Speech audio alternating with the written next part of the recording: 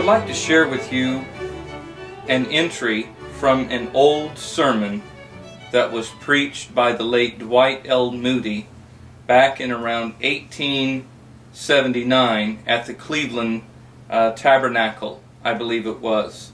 Now, this particular book that I'm reading from was printed in 1889, and it is titled The Great Redemption, or also Gospel Light. It is an account of the workings of Moody and Sankey during a revival that was in and around 1879. And this particular entry or sermon in this particular book has become very famous for a particular account of an individual's passing that has really struck a chord with a lot of ministers. Now, you've probably heard it, those who have, mentioned in sermons, and it's usually a truncated version of the original. I've shared this account myself, as it has certainly been very moving to me, and I think it is very important that this particular message continue to be conveyed. So I would like to share it with you directly from this particular book. Now, this book is about 10 years out from the original sermon that was dictated, or apparently it had been recorded on some sort of stenograph, and later it was transcribed and then placed into a compilation of sermons that eventually became this book. It's still available in print today, I believe. Probably Amazon or someone would have it. But page 238, Moody is recounting some events. He says, "I remember a few years ago in one of our meetings in Chicago, the Spirit of God was at work. There was some inquiring the way of life, and there was a man in the assembly that I had been anxious for a great many months. And when I asked all those who would like to become Christians to arise, this man rose. My heart leaped in me for joy. And when the meeting was over, I went to him and took him by the hand and said to him, 'Well, now you are coming out for Christ, ain't you?' Question. 'Well,' said he, 'Mr. Moody, I want to become a Christian, but there is one thing that stands in my way.' 'What is that?' 'Well,' says he, 'I have not the moral courage, and I believe in my soul tonight that is the thing that is keeping men from coming to Christ more than any other one thing. They lack the moral courage to come out from their scoffing, sneering friends.'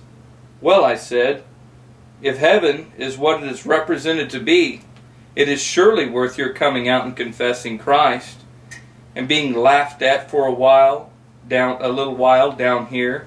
He dropped his head and said, 'I know it. I believe it. But,' naming a certain friend of his, 'if he had been here tonight, I should not have risen.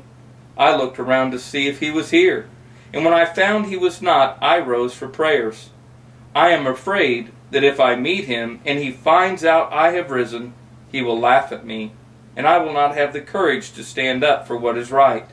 And I know I cannot be a Christian unless I deny myself and take up my cross and come out.' I said, 'You are quite right.' The poor man was trembling from head to foot.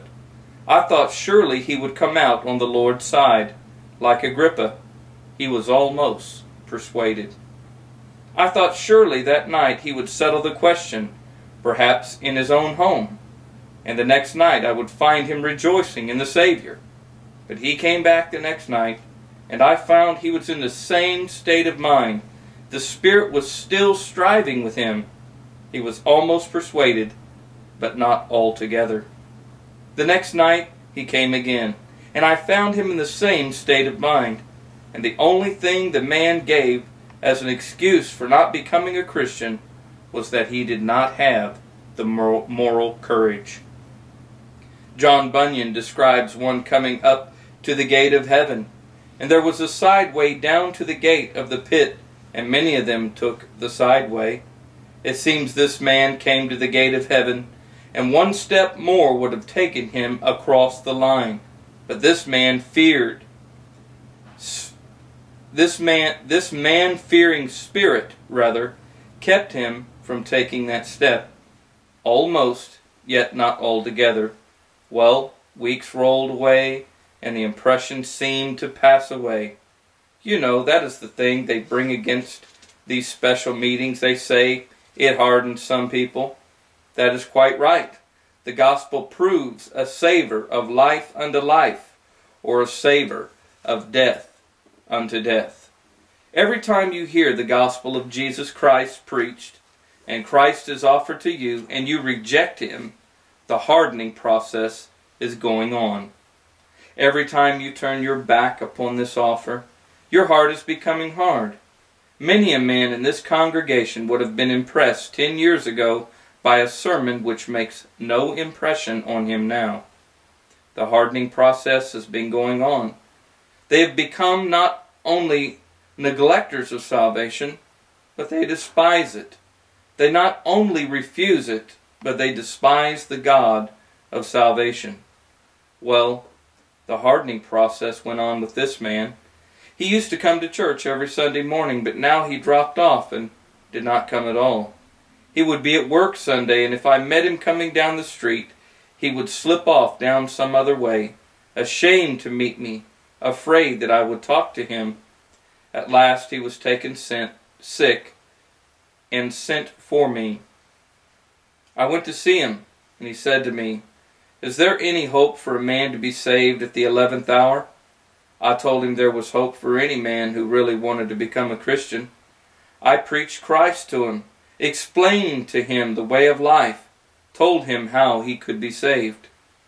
I went down to see him day after day. Contrary to all expectations, the man began to recover. When he got up from the sick bed, I went down one day and found him convalescent, sitting in front of his house. I took my seat beside him and said, "Well, now you will be well enough to come up to church in a few days. And when you are well enough, you are coming out to confess Christ and take your stand for Christ." "Well," says he, "I have made up my mind to become a Christian, but I'm not going to become one just now. Next spring I'm going over to Lake Michigan, and I'm going to buy me a farm and settle down. And then I'm going to become a Christian. But there's no use of me talking of becoming a Christian here in Chicago. I can't do it. I have so many bad associates, I can't live a Christian life in Chicago." "Well," I said, "my friend, if God hasn't got enough grace to keep you in Chicago, He hasn't got enough to keep you in Michigan. What you want is not a change of associates, but a new heart, and the grace of God to keep you. He is able to keep you." I pled with him not to postpone the great question any longer. I tried to arouse him up, but at last he got a little worried and a little cross at me and says, "Mr. Moody, you can just attend to your own business, and I will attend to mine. I don't want you to trouble yourself any more about my soul. I will attend to that." I said, "You can't afford to put this thing off." "Well," he says, "if I am lost, it will not be your fault. You have done everything you can. I don't want you to trouble yourself any more." When I hear people say in these meetings, "I don't want you to trouble me," it sends a pang into my heart. When we try to do you good and bring you a blessing, to have you turn your back and say, "I don't want Christ. I have no desire for Him." This man said, "I will take the risk." I was telling him he could not afford to take the risk. He said, "I will take it." I would like to ask if there is a man in this house tonight that will take the risk of his soul's salvation for 24 hours. Dare you say, "I will take it"? It was a number of months he was going to take it. When he got over to Michigan on his farm and got settled down, he was going to become a Christian. I tried to arouse him. He got angry, and I left him. If ever I left a man with a sad heart, it was when I left that man. I remember the day of the week. It was Friday. It was almost noon when I left him.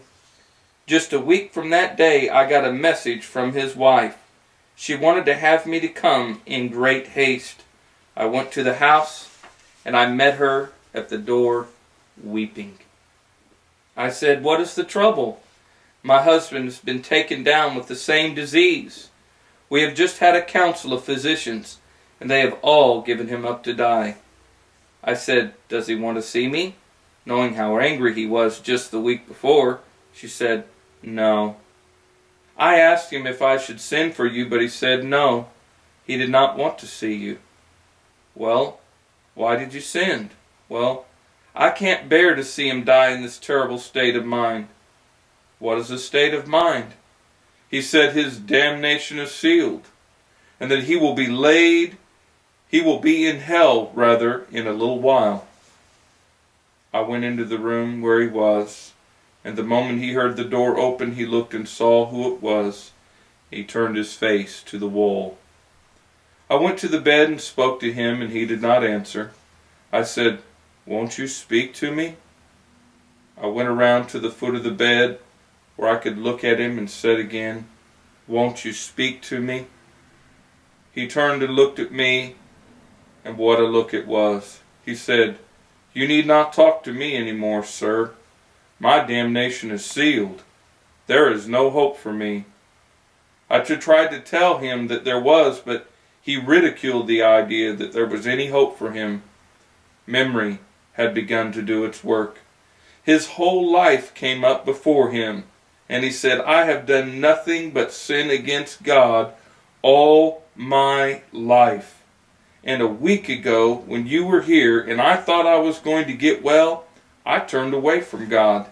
He came knocking at the door of my heart. I told him if he would spare my life, I would let him in, and he took me at my word. There is no hope for me. You need not talk to me. You need not pray for me. You cannot save me, sir. There is no hope for me. I have got to die in my sins. There is no chance for my soul." I tried to tell him that there was. He pointed his finger at the stove and said, "My heart is as hard as this iron stove. There is no hope for me." I went to get down on my knees, and he saw me kneel and said, "Mr. Moody, you need not pray for me. You can pray for my wife and children. They need your prayers and sympathies. You need not spend your time praying for me." There is no hope for me. I tried to pray for him, but it seemed as if my prayers did not go higher than my head. I got up and took his hand, and it seemed as if I was bidding farewell to a friend that I never would see again in time or eternity. The cold, clammy sweat of night was gathering on that hand. I bade him a final farewell. I left his house about noon. He lingered until the sun went down behind those western prairies, and his wife told me that from that time I left until he died, all she heard was, "The harvest is past, the summer is ended, and I'm not saved." You could hear his cries all over the house just as the sun was going down. He was sinking away into the arms of death, and his wife noticed his lips quivering. He was trying to say something. She bent over, and all she could hear was the awful lamentation of the prophet. "The harvest is past, the summer is ended, and I'm not saved." And he passed away. He lived a Christless life. He died a Christless death. We wrapped him in a Christless shroud and laid him in a Christless coffin.